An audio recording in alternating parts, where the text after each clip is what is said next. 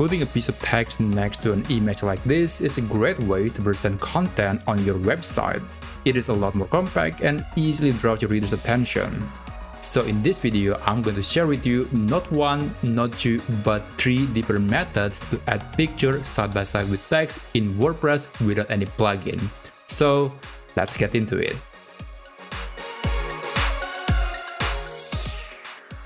Okay, now I'm in the WordPress Gutenberg editor. For the first method, I'm going to be using a block called Media and Text. This is a block that is available in every WordPress installation, and you don't have to install any third-party plugin to get this feature. So let's go ahead and place the cursor here, type / media and text, click on it, and you can upload a picture from your computer, or you can also select a picture from your WordPress library.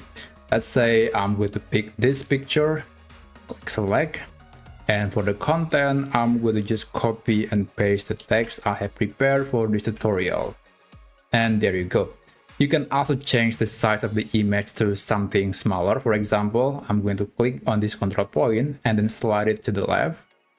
So it's going to look something like that. I think I want to put the setting to be around here. That looks perfect. You can also change the alignment of the image to be on the right, on the left. That's totally up to you. And if you go to the right hand side of the screen, you can adjust various settings like changing the resolution of the image. You can also go to styles and change the background to a different color. For example, I'm going to change it to orange to make it similar to the image. And there you go, that's perfect.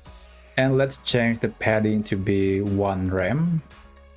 Alright, everything looks really great. Maybe the only downside of this method is that there aren't much you can do about the image. You cannot add shadow, border radius, or border to this image. So this is kind of limited, but on the other hand, this is the easiest way to get a picture next to a piece of text in WordPress. Alright, let's move on to the next method, which is by using the image block. So WordPress actually has a documentation about it. If you click on this page, you will see that there is a simple way to change the image size and adjust the alignment to the left or to the right, and the text below it will automatically fill the empty area. But unfortunately, I cannot get the same result. Let me show you. So type the image block here, and let's select a picture. Select this picture, and for the content, I'm going to just copy and paste the previous text.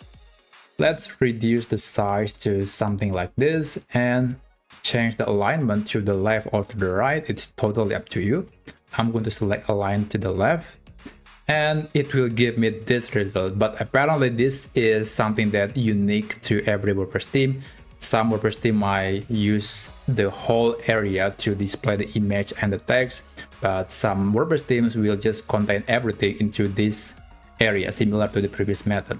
So unfortunately, I cannot get the same result, but I think you will get much better result, at least something that is similar that WordPress is showing in their documentation.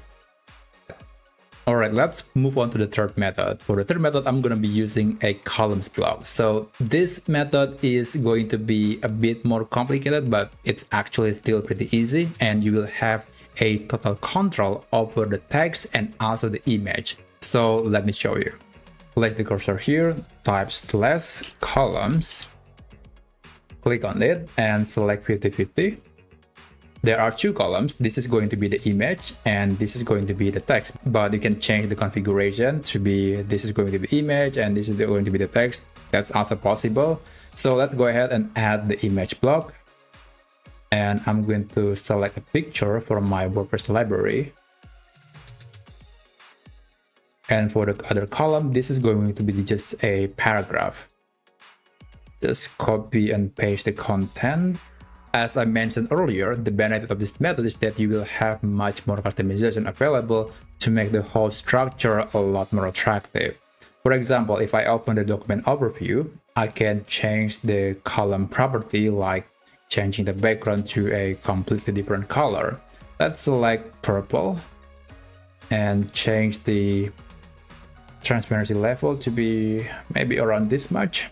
And I can also change the border radius for this column. Let's enter 12 pixel. And of course, I can add some shadow to make the whole structure a lot more apparent and attractive. And there you go. I think that looks perfectly amazing. And of course, you still have control over the image. You can change the aspect ratio, you can change the scale, the resolution, and also the border radius of the image. You can also add shadow to the image if you want to. And if you think about it, this is actually starting to resemble a product box in many websites. And you would be right, because this is actually a simple version of product box in WordPress. And you can improve the design even further to make it even more appealing. So if you're running an Amazon affiliate website and you want to improve your CTR through a fantastic and good looking product box, then check out this video and I'll see you there.